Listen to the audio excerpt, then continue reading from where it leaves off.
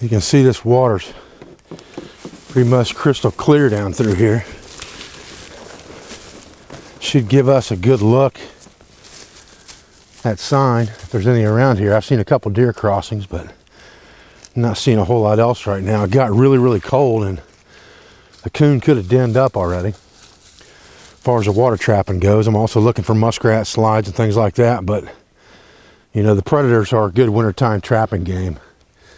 Once you get into hard winter, coon and stuff kind of goes away. This is a real nice meandering creek right here. Nice clear water in it. I do see some paw prints here and there on the bank, but I'm not seeing any real heavy sign. If I was going to set a small area like this, I'd probably come in and set it pretty heavy. Any place that even looked like something that came down off the bank, I'd probably put some type of a water set in there with a cubby or something with some type of a fish lure in there. And just take my chances for 3 or 4 days trapping that. If I didn't catch anything, I'd pull it all and move on.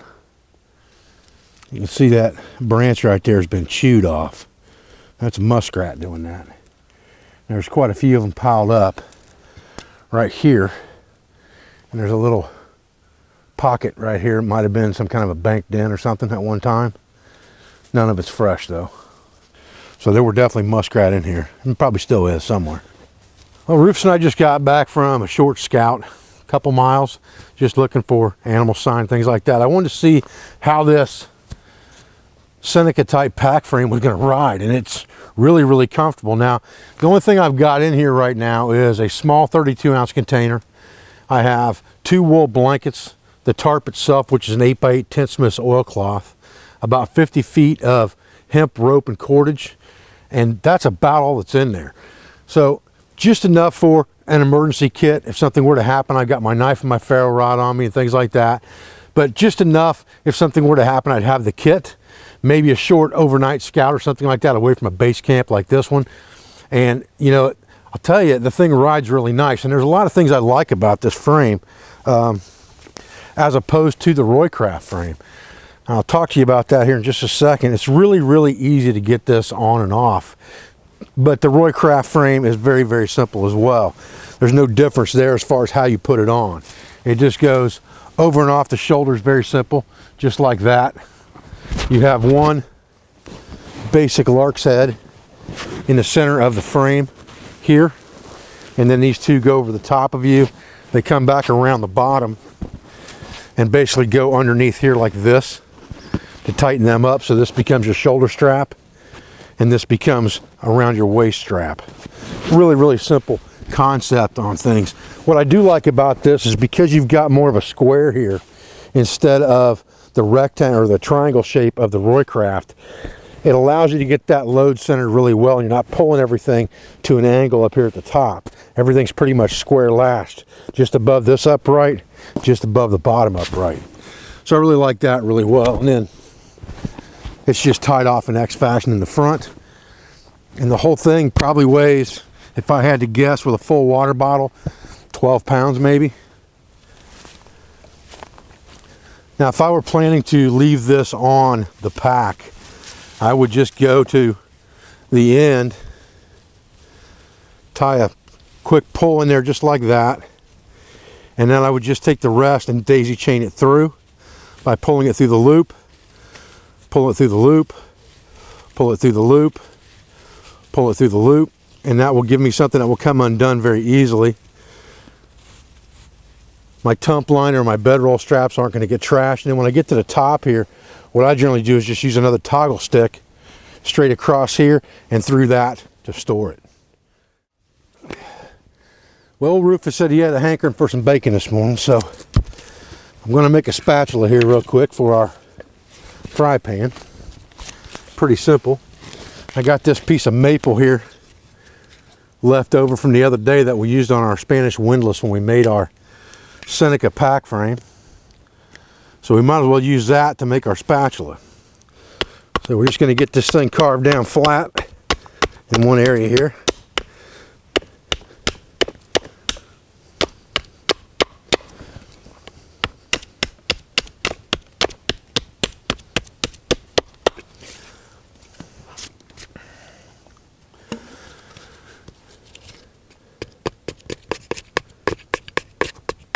bark cleaned off of it.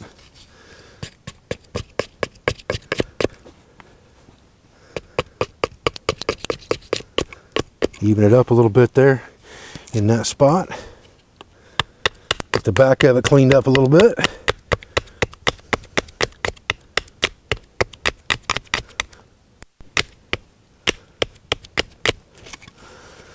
Just like that.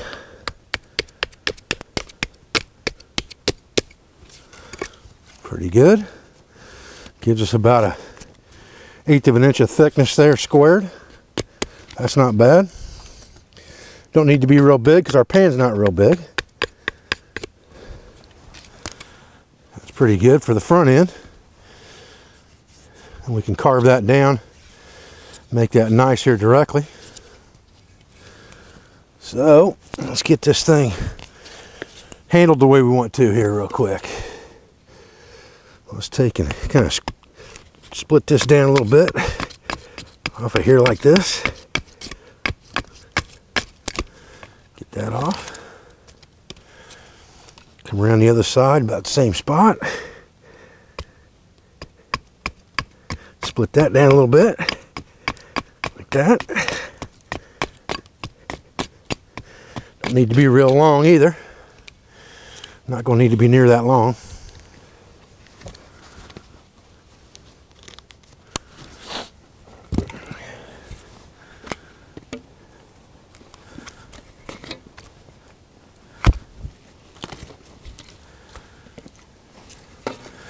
Probably don't need to be any longer than where that knot's at right there. So we'll just cut him off right there.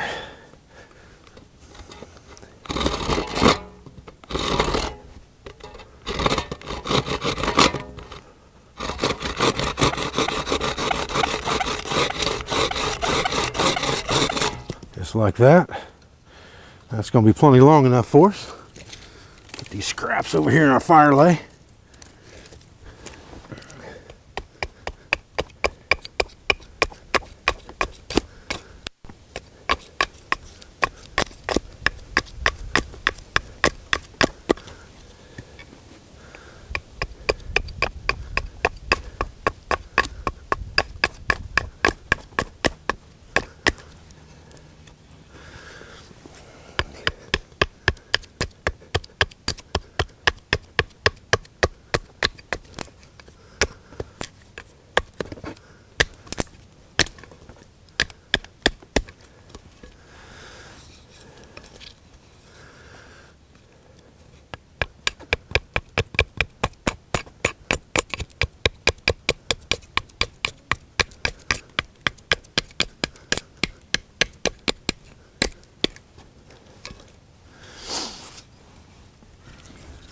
Get all this stuff put in our fire lay.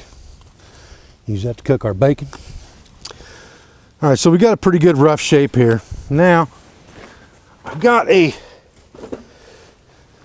tool roll here that I kind of been working on for woodcraft and bushcraft. It's basically been the tools that I've been carrying around rolled up a lot in a piece of brain tan. And I found this tool roll on Amazon for about 12 bucks made out of suede split. So I kind of put my tools in this that I use quite often, and it works out pretty good. So I've got my hook knife in here. I've just got a toggle in here. Doesn't really have to be in there, it's just there. I've got my crooked awl, my net needle and mesh gauge. I have a new scoop gouge in here. It was made in Sweden that I bought recently. It's really, really nice for making spoons and carve outs and things like that. I've got it in there, and then I've also got a small carving knife in there, which is just a high carbon steel martini in a leather sheath. And I've got that in there as well. So then I've got a couple of larger sail needles tucked into the last pocket for doing stitching on bark and leather. Pretty simple roll, but it also gives me that versatility of having a few tools in something that's compact that they're not going to fall out of, that I can tie up. So we're going to use our hook knife now to work on our spatula here real quick. Now we're just going to start to carve the handle down a little bit more of the shape that we're looking for here.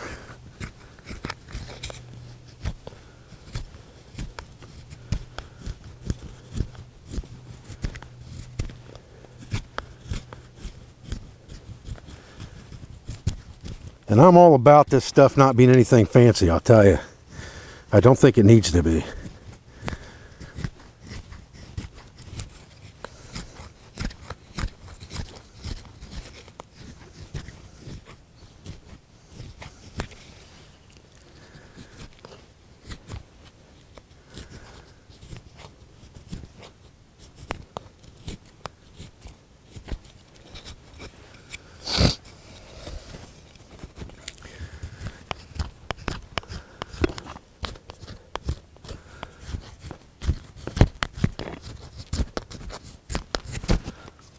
Like I said, you can make this thing as fancy as you want to, or as unfancy as you want to.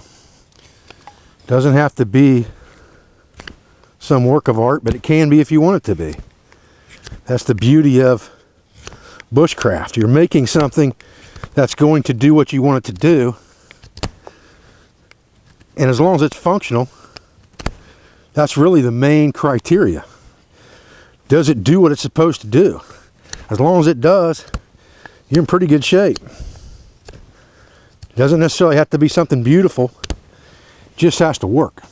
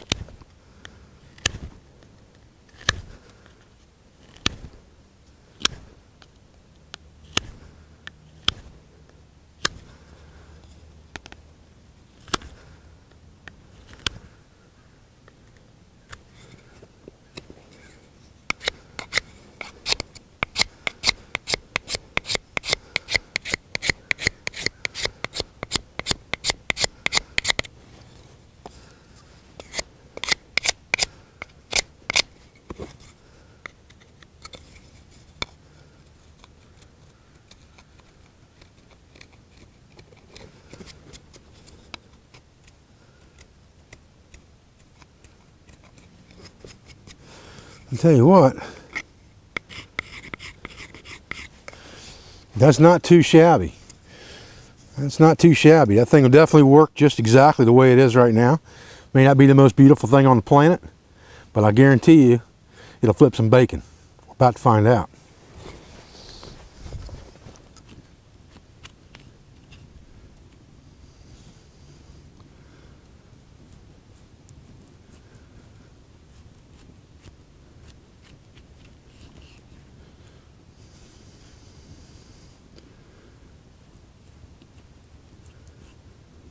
Oh, that's a big thick piece right there, buddy.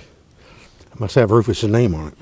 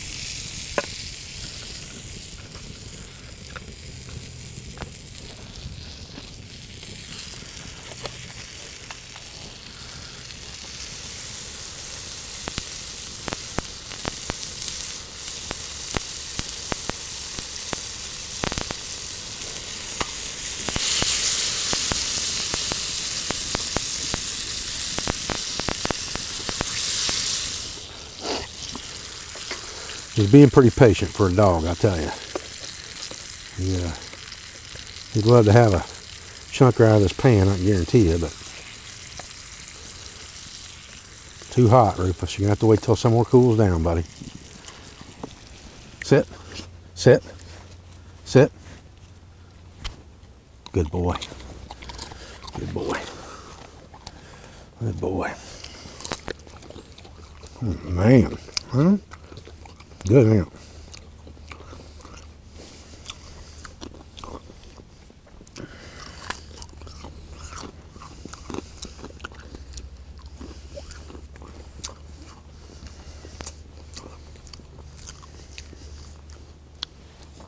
Good boy. You're a good boy. You're a good boy. You're a good boy. You're a good boy. Good boy, Rufus. Well, folks, I'm Dave Canterbury with the Pathfinder School, and Rufus and I appreciate you joining us out here today for this just messing around type video. A little short scout, testing out the Seneca frame, making a quick spatula and cooking up some bacon for lunch. I appreciate everything you do for me. I appreciate everything you do for our business, for our school, for our family, for everything that you do for our sponsors, affiliates, instructors, and friends. I'll be back with another video as soon as I can. Thanks, guys.